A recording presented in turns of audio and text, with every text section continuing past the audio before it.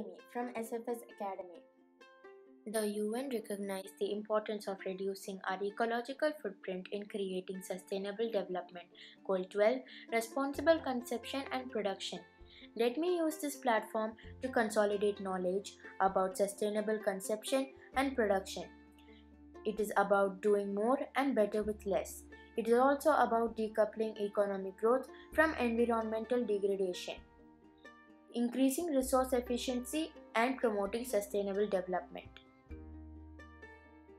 Vasudeva Kudumbakkam, an ancient Indian phrase meaning the world is one family, captures the spirit of India's approach to all aspects of life, including economic development. The Sustainable Development Goals are thus part and parcel of the country's long-standing tradition and heritage.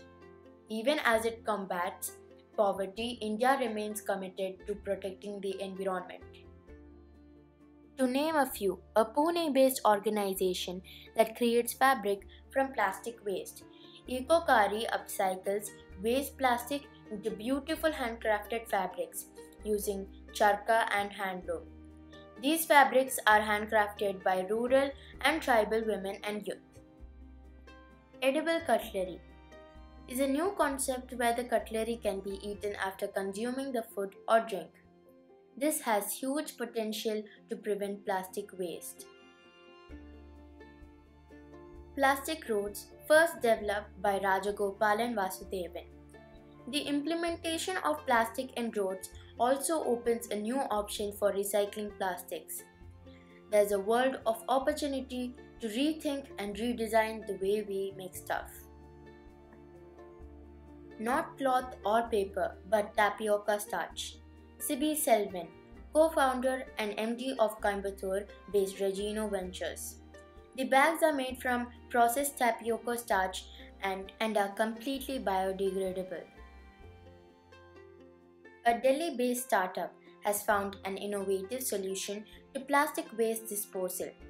For the past 2 years, China Eco Unified India Private Limited has been using plastic waste to make colorful floor tiles. Encouraging industries, businesses, and consumers to recycle and reduce waste is equally important, as is supporting developing countries to move towards more sustainable patterns of consumption by 2030. Humans have unlimited needs, but the planet has limited capacity to satisfy them. We must try to understand and appreciate the limits to which humans can push nature before the impact is negative. We hope that just as India has been learning from the experience of other countries will find India's experience helpful in advancing the SDGs. Thank you.